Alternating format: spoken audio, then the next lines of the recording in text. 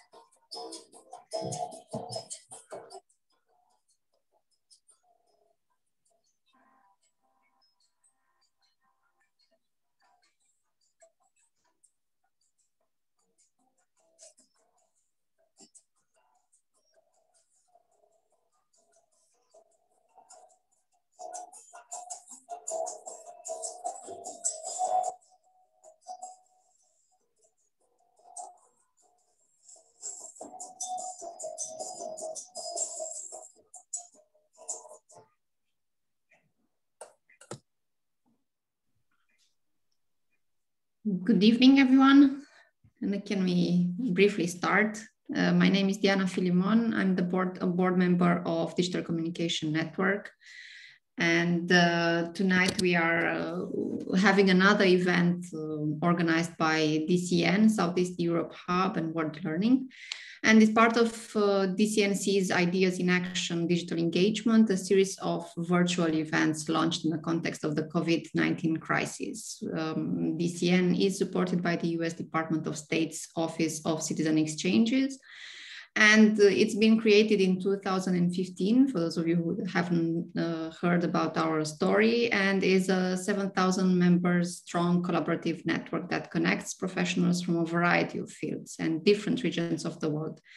As you have probably seen, if you followed us during the last year, we have been covering various subjects through the virtual discussions.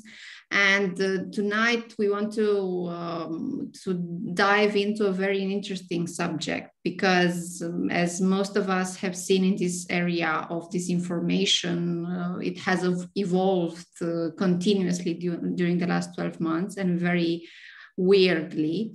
And we have reached a point where we need to have a serious discussion about a new form of manipulation, which has resurfaced under the name of cheapfakes, which, unlike the deepfakes in this form, there are no fake content because it is real information, but thoroughly manipulated to hurt someone.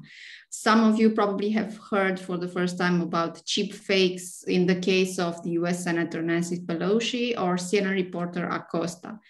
So you don't need very specialized skills in order to perform this manipulation. This is what makes them even more dangerous because they can be made literally by almost anyone. And I have a very strong viral potential in them. And for this, you only need some basic computer software knowledge and a little bit, I would say, of sense of humor, but not necessarily. So tonight we have together with us two speakers who are very experimented in following this subject. And the first is Dren Gërguri, who is a lecturer at the Department of Journalism, University of Prishtina in Hasan, Prishtina in Kosovo. And the second one is my colleague from Forum Apulum, the NGO in Romania, where I'm part of, who is a disinformation expert and one of the founders of Fake News Hunter project, which is a collaborative project we started last year in April between Greece, Romania, and which extended to other countries, and which is following very closely how the disinformation has organically grown during the last year. And you can follow us for more information about this project. But I would like to first of all invite Dren to tell us more about cheapfakes. Why do they call them cheapfakes? How much did they change during the last year? What did the last year do for this section? And should we worry or should we make fun of them and carry on? Dren, the floor is yours. Thank you, Diana. Hello, everyone. It's a pleasure being here today with all of you. I have prepared a few slides, so I'm just sharing the screen. Okay.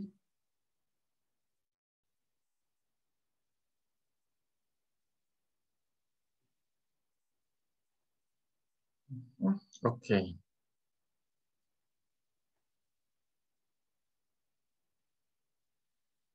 So the advancement of technology brings up constant innovations in the areas of misinformation and disinformation and manipulation. And recently and more frequently, a new form of manipulation has surfaced and is currently a subject to research and discuss, and has the name of cheapfakes. So in addition to deepfakes, which is the most advanced technological manipulation, cheapfakes has already gained more worldwide attention because it is most easily manipulated in the technological sense. So cheapfakes is a manipulation of video, audio, and photography. This form of manipulation can be achieved by using some basic computer softwares which enable interference in video, audio, or photos. The deliberate selection of certain video sequences does not tell what was said or what actually happened, but diverts reality and suits those who want to distort the truth. So today we are focused on audiovisual manipulation. Diana mentioned if we can make jokes with cheapfakes, or we have to be like serious, and I think that we could do both. So it's the idea of having, if we make jokes and using cheapfakes, it's a way of telling the others that cheapfakes exist. So we can do something like that, and to tell them that, okay, cheapfakes is there, and you can do jokes, but also we can have that like an online manipulated content, which could be used for influence. We have seen it during election campaigns and also during the pandemics, because there are a lot of misinformation videos that were shared on Twitter, Facebook, social media, and they were like misleading because they weren't videos of the pandemic's time, but those that shared them, they used, and they shared this type of disinformation and misinformation and connecting with the pandemics and COVID-19, because everyone was interested to have more information about COVID-19. And we live in an age when people trust more images and videos. So they also prefer to have information with like infographics, with videos, short videos, images. And in fact, also we have the technology when today images, videos can be easily faked by almost anyone. So, and that's why it's very important to discuss cheapfakes and other ways of manipulation, because I think that we all agree that today, nowadays, it is easier to fake people in videos. So deepfakes that we are all familiar with are artificial intelligence, really, and techniques to graft faces, primarily faces, onto existing videos. But you know, it can also include voices or grafting faces onto already excellent bodies and videos, and those are deepfakes. But also we have to be aware of cheapfakes, that is using more conventional methods of audiovisual manipulation, like speeding up or slowing down footage, staggering footage, or having someone stand in for another person to recontextualize that footage. So these cheapfakes are the most accessible forms of audiovisual manipulation, and they are not, technically sophisticated, but they work to play with context. And like I say, they use lookalikes, stand-ins, relabelling footage of one event or one person is another. And through doing this, media creators, if we want to put it.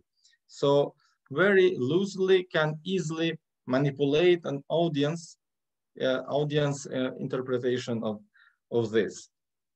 So today we are able to manipulate videos and images using machine learning, and these results are now almost impossible to detect by the human eye. And anyone with the public media, public social media profiles, fair game to be fake, and once these faces exist online, they can go viral on social media in a matter of seconds.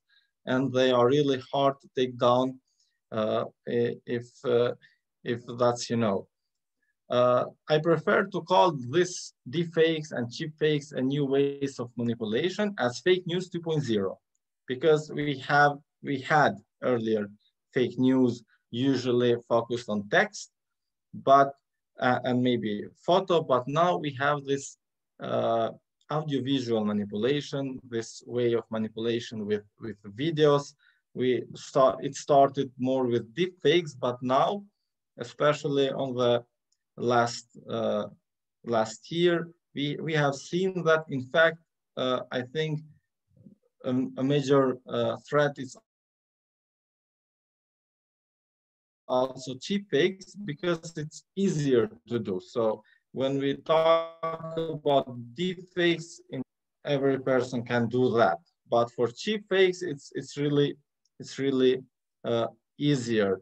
And so that's why I put it there, cheap software, because you don't need like a software that you have to pay on it or something like that. But it's something that, for example, also an online video editor, when you can trim and you can cut a video, and when you can put out of the context that video and things like that, or you can speed up or slow down the video. These are the three main types of cheapfakes. So recontextualizing, slowing, and speeding. I have three cases from Kosovo, from US. I couldn't find a video, but we had a cheapfake on Kosovo on 2019 elections. It was a case from one of the vice presidents of the Democratic League of Kosovo, Lutfi Haziri. And for example, Haziri's manipulated statement was then used against his party's candidate for the post of prime minister in the election on that time, Vjosa Osmani, which now is the new president of Kosovo. And that video was just a cheap fake. So what they have done is like they have taken out of context what was presented and how Haziri portrayed the Osmani as a candidate on that time. And this mixed and out of context video in effect sent a different message to the public. So, and if anyone wasn't aware of that, they could thought that yes, Haziri has said that because they have seen and they have heard Haziri saying that. I have also this Biden case, which is from the last elections in US. So I'm just sharing the video, just a moment.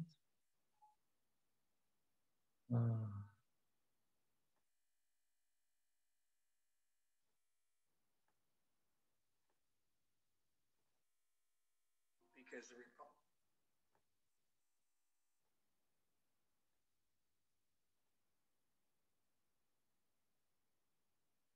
are doing everything.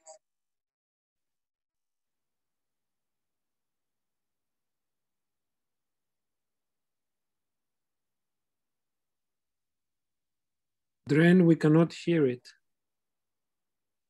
Okay, just a moment.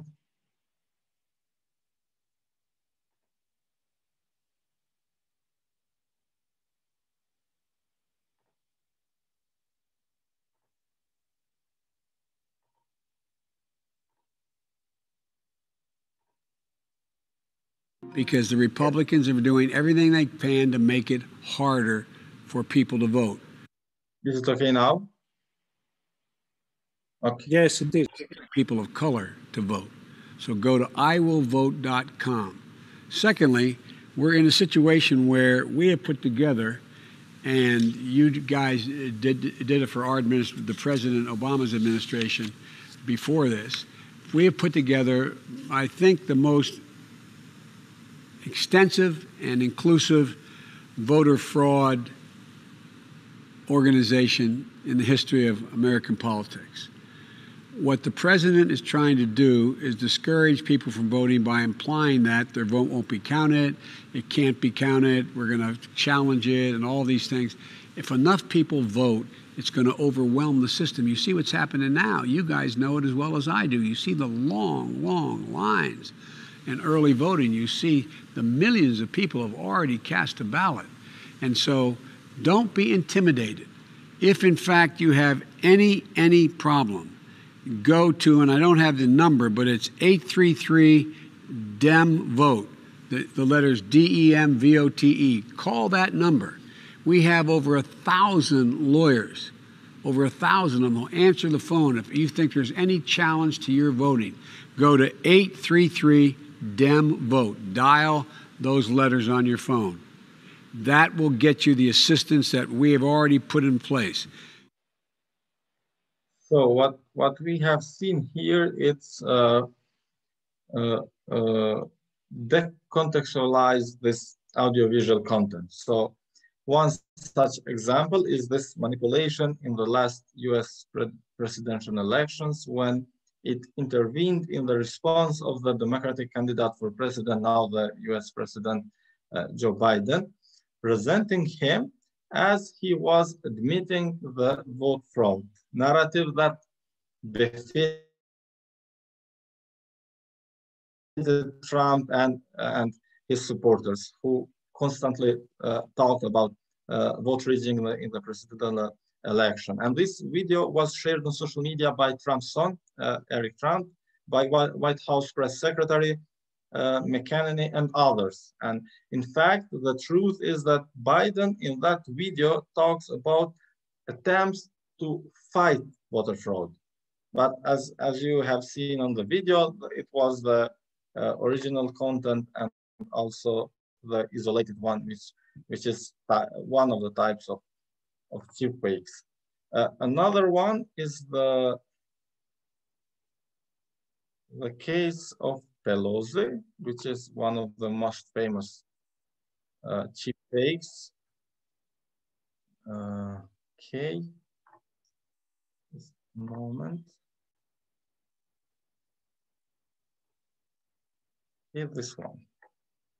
We took Here is the real video of House Speaker Nancy Pelosi. And then he had a press conference in the Rose Garden with all this sort of visuals. Now the doctored video in which she appears to be impaired. And then he had a press conference in the Rose Garden with all this sort of visuals we took. This is another type of cheapfakes when you slow down the footage. And while deepfake, it's also harder to prepare and also to detect. On cheapfakes case, it will be easier because it's always, you have to check the footage.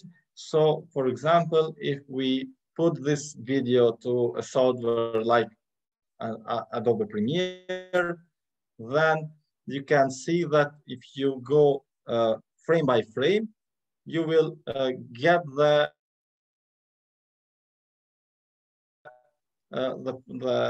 place when the others has altered this video, and that you can see that in fact that it's not the real one, because by the frames you can detect when something is not going on the same way.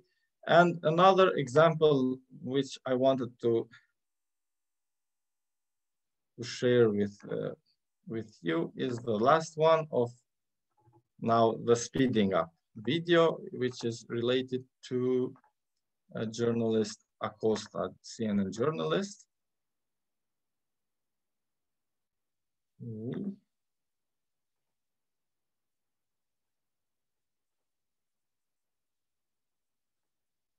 moment.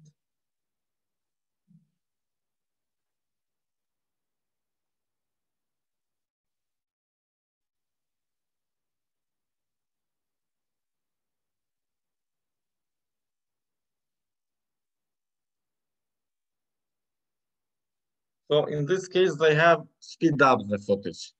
And here Acosta is showing that, as you can see also in the video, they try to represent Acosta as more aggressive man.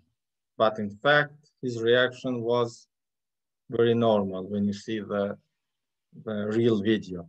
So these are the main elements, the main types of cheap fakes, and some of the methods that you can detect a cheap fake when they are produced and having this type of fakes. And I think that InVid, it's one of the tools that we can use to debunk fake news and to verify videos and images, except the Adobe Premiere and other softwares that could help us to check the frames of videos, especially. With InVid, we can use this tool to see and to use internet to search for us if this video or if this image was in internet also before. Especially when we have seen fake news related to COVID-19, we had cases when they have shared a Twitter, for example, related to COVID-19, but in fact, in the internet, the same video was founded in 2017. And we know that in 2017, we didn't have COVID-19, we didn't have pandemics. So this is one of the ways that we can do, and we can use the InVid in order to find this type of fake news. I want just to share also the InVid with you and their page. So this is the InVid, and you can use their Twitter posts, Facebook posts also with YouTube. And I have put it here a link of from Twitter. So when we put that link and we submit it, they will have some data for us, like counts and things like that, which are not in our interest now. But what we want to see is this one, the thumbnails took from the video, because using the thumbnails and using, for example, Google image reverse search, which could be also helpful to detect fake photos and also fake videos from the thumbnails took from the videos. Or we can go to the photo and use Google image and other platforms, or forensic. Forensic, it's a way when we can see, like, for example, like this, the photo, sorry, in this way. And for example, here, we can have these things which are here, which tells us that they are put it after the video. So it's something that is manipulated, for example. And this is one of the cases when we have seen a footage from Trump and other leaders, and Putin in the middle. And in fact, Putin was put there by someone, and it was for real. And one of the ways to detect that is using this one, map one here, because you will see, like, with this redness and yellowness, you will see everything that they have put it there, which in fact wasn't there. Thank you so much, Dren. Okay, so this was what I have prepared, and of course I'm open for for questions. So thank you for your attention. Thank you so much. Please feel free to ask any questions for Dren either in the chat or at the end of the presentations. And I would like now to invite also Ciprian to tell us how is humor used sometimes against us in disinformation by this new phenomenon of cheap fakes, and what do they have in common with the memes? Because we all know memes and we all like memes. So. Is there any connection or not? Indeed. So thank you everyone for being here, and thank you for inviting me. Thank you, Dren, for a very interesting presentation. Though I knew a little bit about Cheapfakes, but you did a great work of organizing everything and showing us exactly what happens. My idea was that this connects in a way to the way that we've seen memes being used, because at the beginning, memes were just some fun content, people playing around, but then they kind of became repurposed and started serving another goal. So I started to think about this, and I have a few slides to show you on this topic about how we got from memes to cheap fakes, and why, what connects them in the end. So of course that most people today already know this character. It's the Pepe frog. For people who maybe don't know about this yet, it's been very popular at some time. It all started as a comic book character developed in, I think, 2005. And he was just a very relaxed kind of guy, funny, and kind of representing a 20-year-old guy just having the time of his life, and drinking beer and hanging out with his friends and just doing stuff like that. But the comic book died in 2010, so the creators stopped it. They even had a funeral for Pepe at that time. But unfortunately for a lot of people, it didn't stop there. By 2014 or 15, especially because of 4chan and the alt-right movement, Pepe became something else.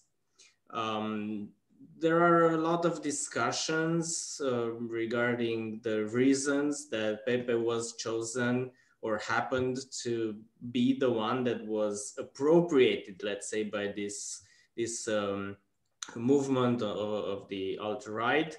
But since that happened, it took on a life of its own. Our initial artist was against it, and they tried to have sort of a movement to reclaim the character, but they didn't manage to do it because of how these sort of networks work, and because they couldn't stop people just making and using Pepe in all kinds of contexts. So it didn't take long for these memes to become political tools. We have here two examples of that. On the right, you can see that the Pepe frog is there just behind Donald Trump. And the meme on the right has actually been shared by Donald Trump Jr. on his Facebook page in September 2016, getting over 10,000 likes. So it's this idea that the alt-right movement wanted to double down on the critique that it got as being irreverent, of being incorrect, politically incorrect. So they took to this sort of making fun and exaggerating everything and creating this sort of popular culture items that we now have. Now, this is a very interesting quote from a guy that is an artist. He's interested, or he became interested in various conspiracy theories. And he says, the information war that we are in against the deep state is very real. And artists and designers are at the front lines because we are designing these memes in a way that would enter the public consciousness as quickly and as efficiently as possible. They can see one meme and understand an entire academia of knowledge. So what struck me when I heard this in a podcast dealing with these issues was that it's an actual intentional plan to use this method of transmitting information to be as instantaneous as possible and to draw in people because they are so easy to connect to by just being funny and, you know, a little bit naughty. So what happens in actuality is that it's all about reinforcing a narrative or all about reinforcing a message in a fun, irreverent way. So this is part of a disinformation ecosystem in the sense that you have, and Dren showed us that, you know, we have influencers, we have even the press secretary of the former administration in the US, you have media outlets that get into this game and they create these narratives. And in order to double down on these narratives and enforce the message and get more people towards it, then we have the memes and we have the funny stuff and we have the cheap fakes now. So what's the connection? Well, it's actually quite simple. Memes, as our artist friend earlier said, have to be, you know, creative, have to be original. So what do you do if you're not creative? Well, it's very easy to do cheap fakes, as Dren has shown us. You can just do very small edits to video or photos that you have. You can use existing content. You don't have to create the content. And you get the same functionality. You get to the same end to reinforce a narrative that you're trying to push. And of course, the fact that, you know, memes are mostly static, are mostly images, makes cheap fakes even better in a sense, because videos are so good in getting an important reach. So this is one very, very basic example that I found circulating on Romanian Facebook. These are just some screenshots of a video that I found, and it's actually, they didn't do almost anything but just add a subtitle to an existing video and changed the message, changed the whole topic. So the video is from, I don't want to be mistaken, I think it's from the Danish parliament, and they're talking about some laws regarding circus animals, and you can see that the person talking is kind of laughing because there was some funny thing happening with buying elephants and giraffes and things like that. But the subtitles that we're seeing are connected to COVID.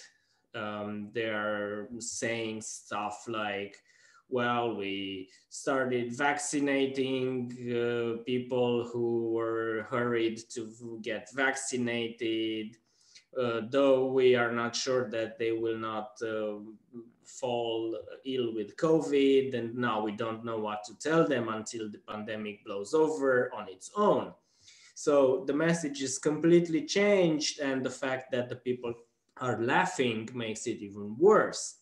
Now, the funny thing here is that this all started as a hoax. The page that distributed this video and probably created the subtitles, they describe themselves as a trolling page, as a page that promotes memes, trolling, and fun content. So it's hard to say that they really believe in this narrative that in these conspiracies about COVID.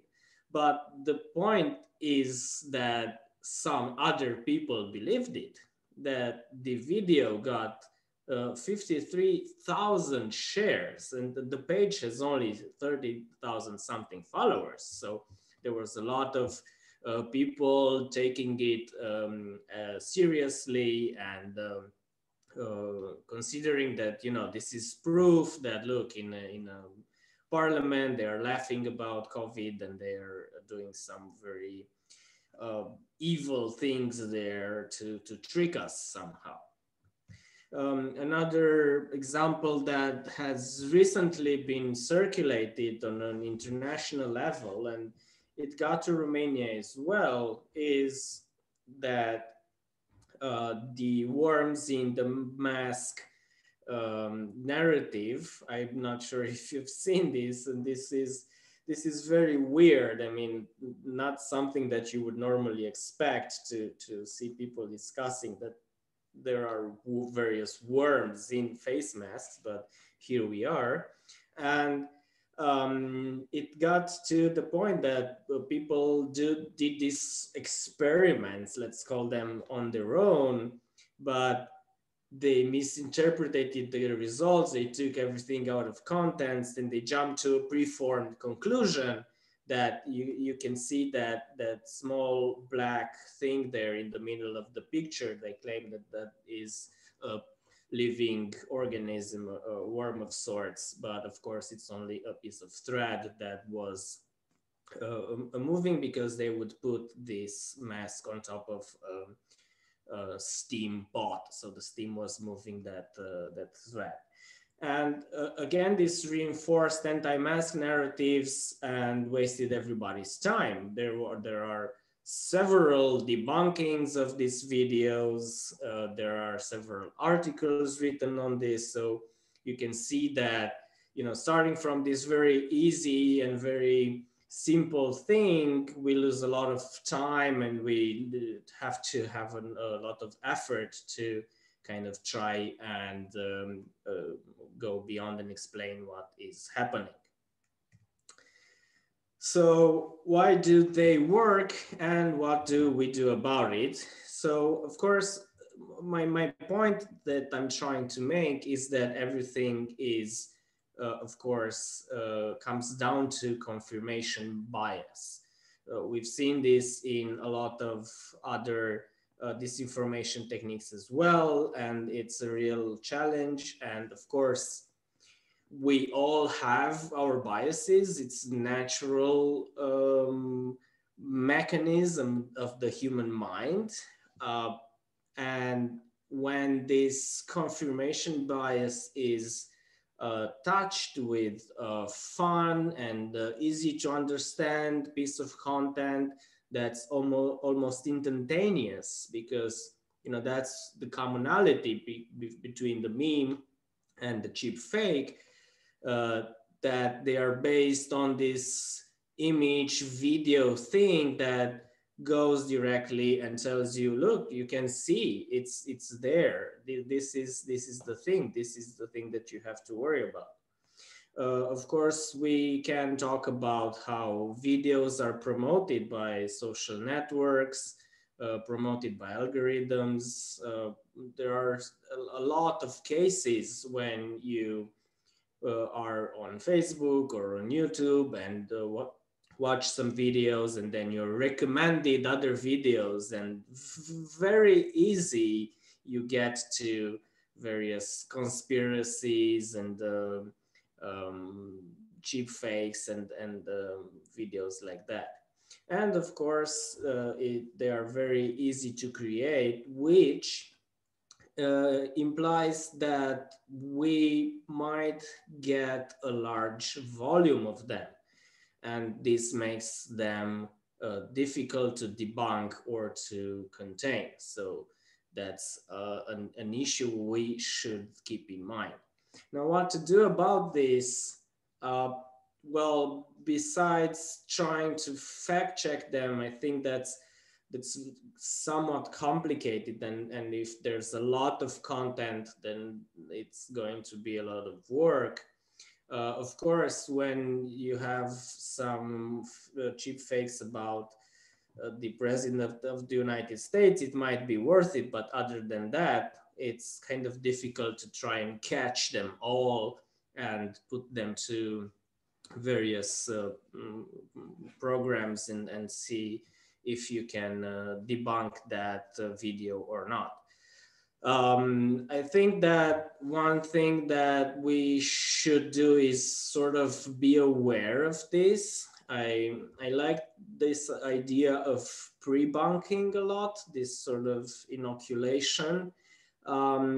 It's difficult to get, but if we can kind of guess what the next crazy idea will be and talk about it and write about it, we kind of take the myth out of it, we take the interest out of it, and it will not spread that far. And of course, but this is, as we know, long-term solution, we should fight biases through education. I mean, general critical thinking development, but also media literacy is helpful because we want to help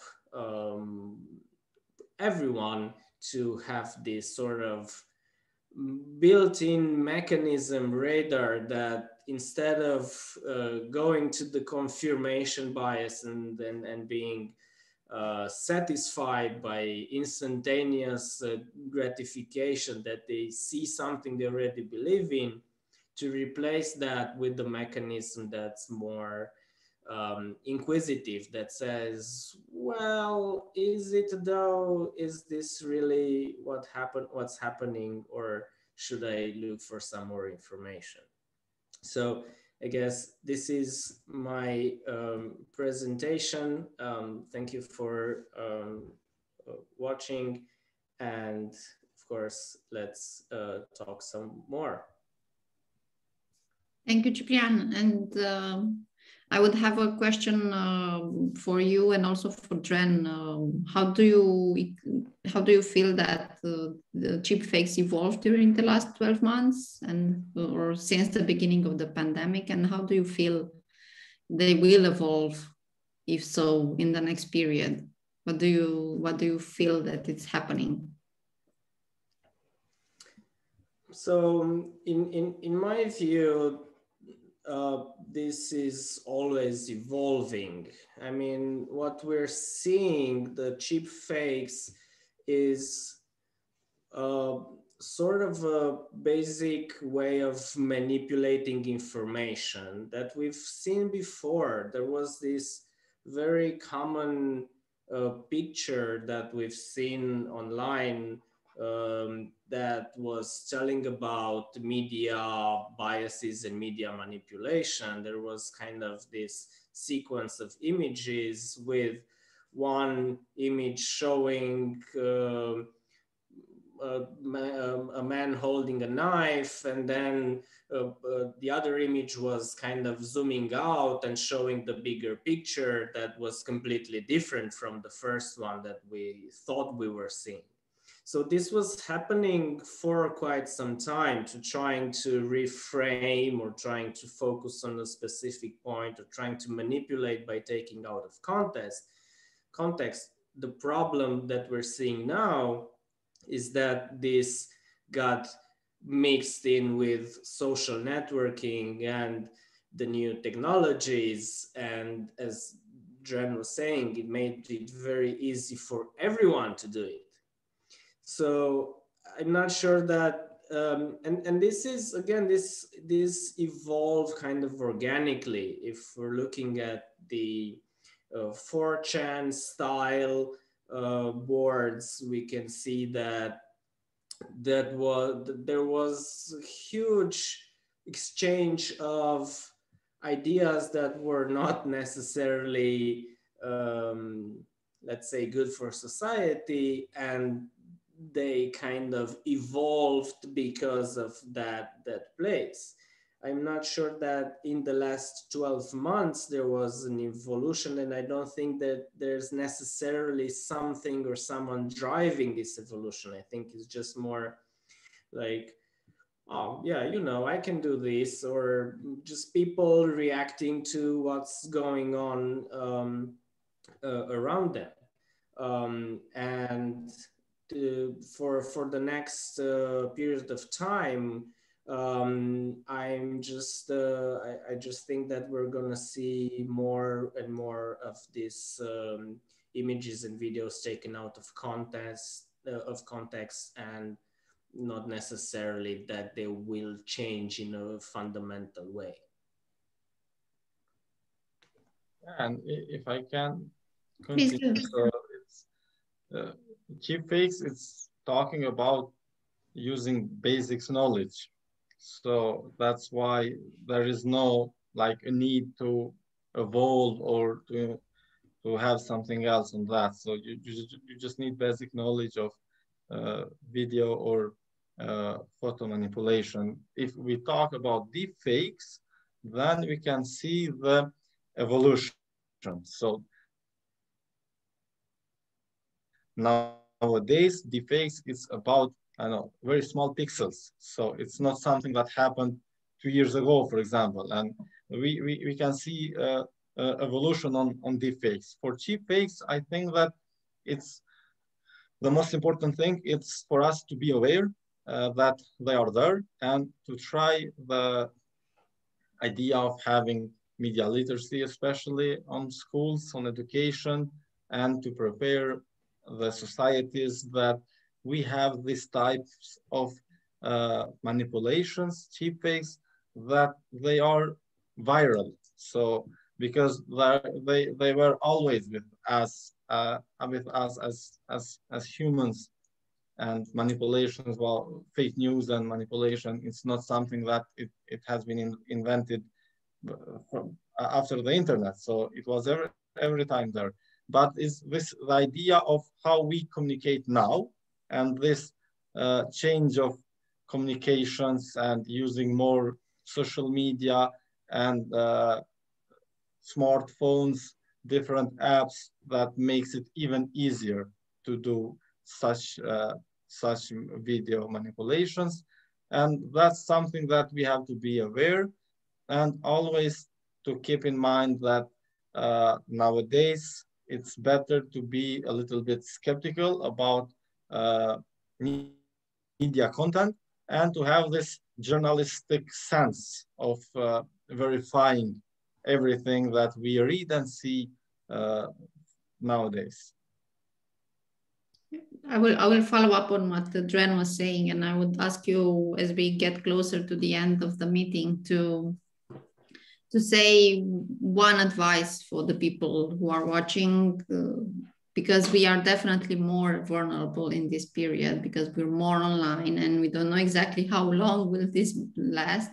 one advice to make sure that the informations we are accepting as true are really true, be it videos or, I don't know, news, titles, clickbaits, whatever. What would you advise people to do? Yeah, last April, I published an article talking about vaccine, but a vaccine for infodemic, because they started to call this fake news and everything like that, which was related to COVID-19. And from the WHO, they started to mention the word infodemic. So I called the vaccine for infodemic, and which has three main questions. Earlier, when we discussed about fake news, usually there were like researchers that said that we have to make 10 steps for being sure of an information, but for the last year, we have seen the dynamic of information spread and the communication and everything. And so I thought that it could be better if we have like three basic questions. And the first one is, who is the author? So who has written or that information that we are reading it? And so who is the source? And this is very important. The second one is the same information also on other media outlets, because if we are talking for COVID-19, we know that it's a very relevant news, and it's impossible to have only, I don't know, in a Facebook page or in a Facebook group, because it will be very important, and all the media, including mainstream media, will have it. So you have to search and to see if the others have the same information. And the third one, in what sources is that information supported? So, for example, if they are experts, if they are institutions, or who is saying that? One of the fake news is that it was translated in a lot of languages was about a Japanese doctor who says that if we can stay without breathing for 10 seconds, are infected or not. And this is a fake news that you can find it also not only in Albanian, but a lot of other European languages. But my question is, who is this doctor? Because there is no name there. So if you don't have a name, so you don't know who is it. If you have a name, then check that name on Google. And this is another case of a doctor in US called Rashid Buttar. And he talked in a video published in YouTube, and he talked about the conspiracy theories related to Bill Gates and microchips and things like that. And then when I checked who is Rashid Buttar, because on that news, he was presented as one of the best doctors on US. But when you search more about him, you can find on mainstream serious media outlets in US that he is not as he was presented.